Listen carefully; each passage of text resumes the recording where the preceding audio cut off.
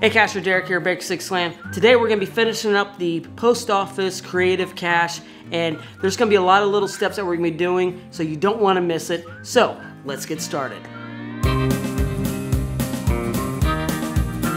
Okay, so before we can go in and start putting all the little objects that we got at the craft store, I need to go in and kind of do some airbrush painting here in the background of this to really make it look really cool. And what I want to do is I want to set up kind of a Southwest, kind of with the buttes and all that kind of stuff in the background with the rocks and everything back here in the background to make it look really cool, so when I put it in the post office it's going to be set into that scene. So that's what I need to do now. Is actually I'm going to take some of this transparency film and I'm going to go ahead and cut out some templates that I can actually place in here and go back and airbrush. That way I'm not getting airbrush and the paint all over the place. It's gonna be just right where I want to. So that is the first step I'm gonna do before I lay it in the floor or anything else. I'm gonna get this background set up for this cache. So like I said, let's get this done. And this is just the first step before we get everything in place to put this cache out live.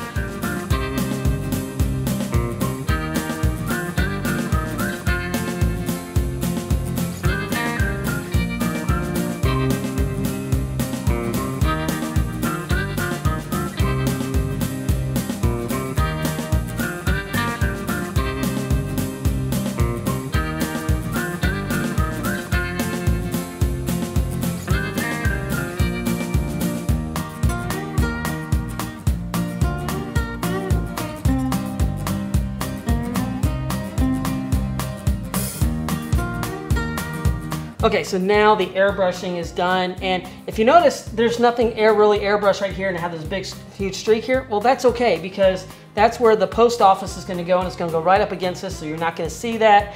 It just kind of fades off into the background. And I think this turned out really cool, and like I said, this is just a backdrop, so I didn't want to have a lot of super detail in it, but I wanted some little bit of texture and stuff like that in there as well.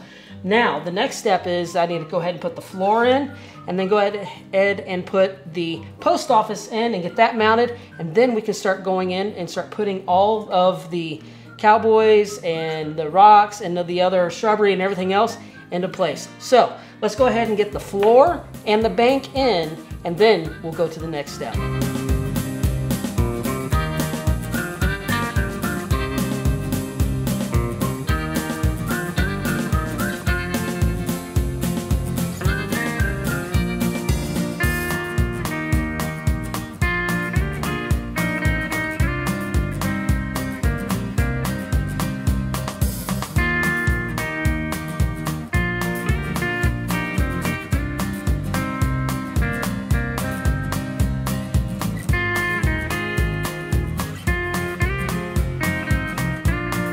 All right, so now I've gotten the floor in and the post office is in place, and it is solid in there. I used my nail gun and kind of got down below, and then I also put some security screws into the back of it so that it is locked there in place.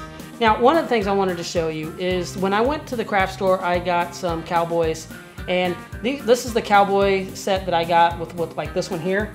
And what I noticed actually when I was kind of messing around, I put it here and he looks super tiny. So I went online to Amazon and I ordered some 3-inch ones, and these are a little bit bigger. They're still not as big as I wanted them to be, but you know what? I think it's still gonna work. It's gonna look really cool in here. So I'll leave a link down in the description for those down there. And these little cowboys, guess what they just became? They became swag for this cache.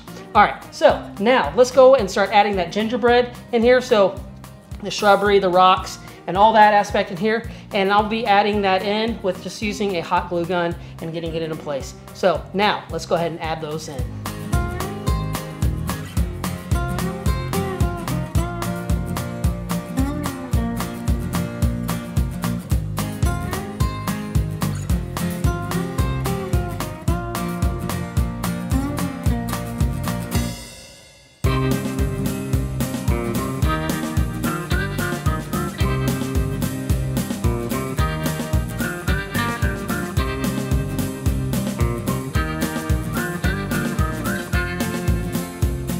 All right, so now I've even got the top on.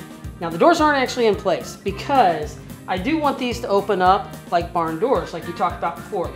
So they'll open up And on each side of this is going to be the clue to be able to get into the box. And how I'm going to be putting that on. So I'm going to show you this side first, because I'm not going to show you the other one because it actually has the combination to be able to get into the post office box. But what I'm going to do is I'm going to take this here, put this wanted poster onto the hinge door itself, and this will be the clue of what they're supposed to be doing to be able to get into here. Now what I'm going to do is I'm going to take some Mod Podge, and we're going to go ahead and put some Mod Podge on this, and I'll show you how I'm going to do this. And it's going to take several coats, so I'm just going to show you like the first few coats, and then we'll talk about more about this cache. So let's go ahead and get this Mod Podged on and see how it really looks. You ready? Let's go.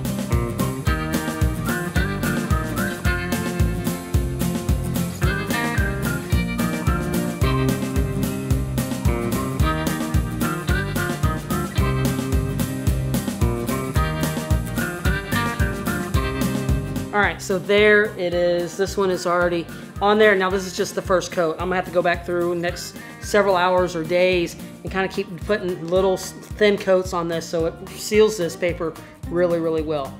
And this will be the door once this goes on. And I just think this looks really, really cool. Let me know in the comments. What do you think? What do you think how this looks? Does it look really great? I am so excited. I really like this one. I'm proud of this one.